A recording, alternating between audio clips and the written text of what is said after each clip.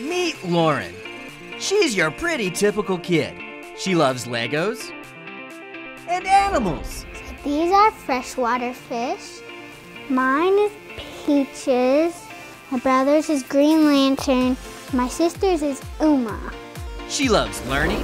My favorite subject in school is writing. I did write. This is kind of like a comic book.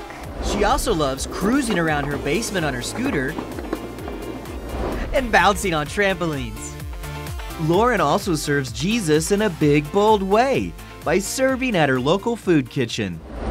I saw all the people who didn't have food, so I wanted to help them. My first time I served in community kitchen, I tried it in California and I wanted to do it here. So I told my mom and she found a place and she said I can go. First thing, she meets with her crew to get a plan for the day. What we need to get done so far. It feels nice and it feels like God wants me to do this because it's important that people who don't have very much things, that we need to care for them. I am the drink and dessert person. When I do desserts, I walk back and forth taking down desserts and putting them on a table.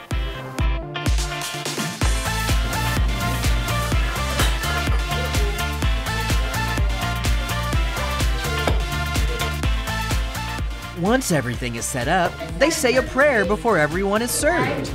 Dear Heavenly Father, we thank you for the food that you have done. It's time to start serving.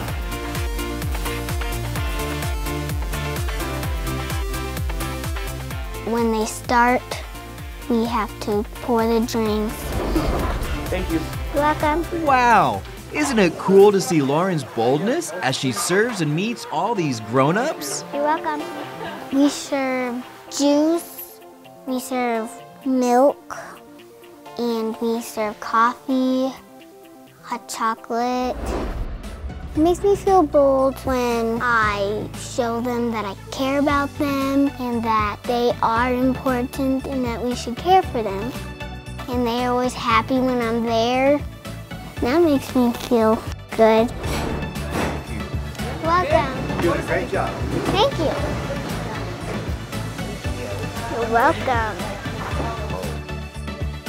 Lauren enjoys serving so much, she invites others to serve with her.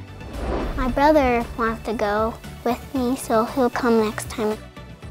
In the Bible, the book of Isaiah tells us, He gives power to the weak and strength to the powerless.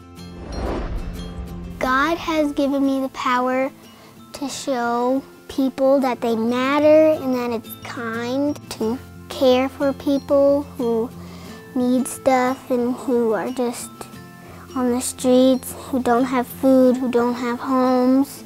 They need stuff, and I got the power from God to show them that they matter. Jesus' power helps us be bold.